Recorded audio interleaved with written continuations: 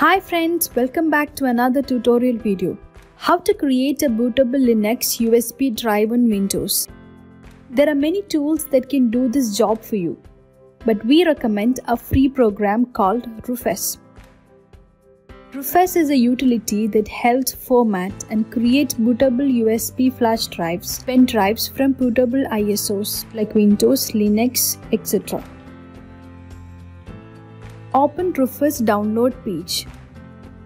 Under the download section, click the latest release of tool to save the file on your device.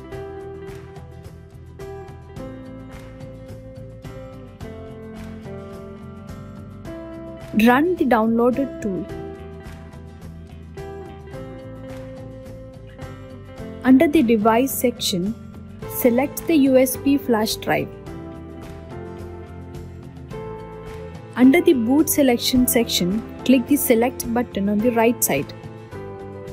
Select the Linux ISO file from its folder location.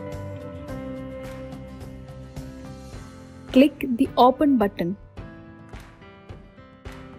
Leave all other options default settings. Click the start button to begin creating the bootable drive. You may get a window like you need newer syslinux files. Just click the yes button and Rufus will automatically download them for you. Rufus will ask how you want to write the image.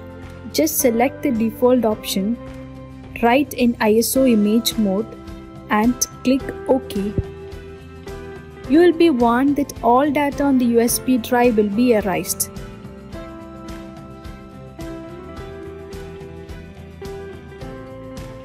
Click the close button when it is done. After you complete the steps, you can now start your computer to perform installation of Linux using bootable USB drive. Thank you for watching the video. For more videos, please like, share and subscribe our channel.